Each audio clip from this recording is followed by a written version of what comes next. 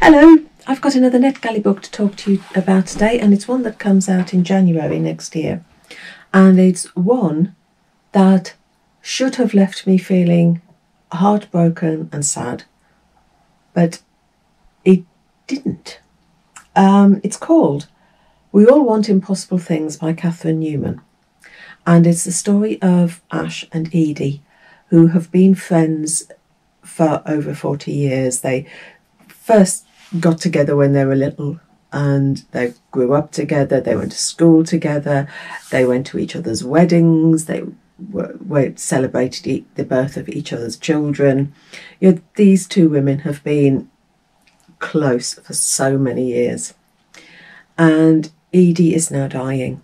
She's in a hospice near Ash, and Ash is her support. She will spend nights at the hospice to be with Edie.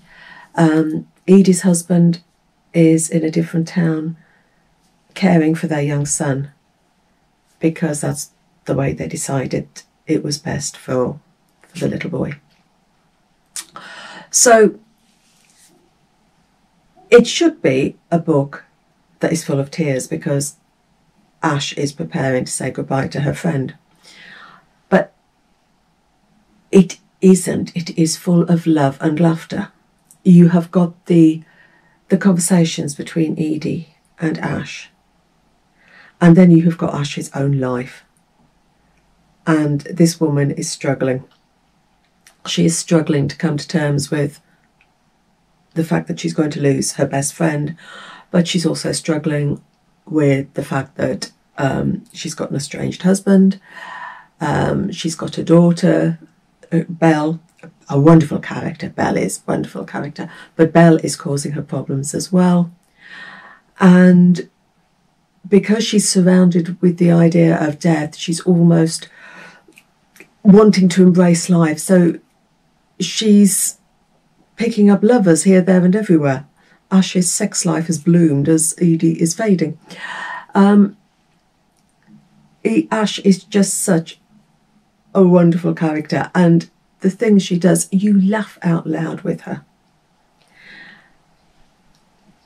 The hospice, again, it is not a gloomy place. It's full of music. It's full of light. It's full of wonderful characters. The hospice is a place where they go to carry on living, not a place to die. It's a book that is full of love and laughter and tears, because right from the outset, you know that we are eventually going to get to that scene, the scene when Edie dies. And when that happens, the writing is super, because she does not overwrite it. She does not make it overly dramatic. It's Edie just slipping away. And it's beautifully done. It's not overworked at all. And yes, there are tears, but there is also love and laughter. It's a book that fills your heart. I can't describe it any other way. You cry, but you laugh, and it fills you as well. So that comes out in January. We All Want Impossible Things by Catherine Newman. So I will leave you now. Happy reading. Take care, and bye.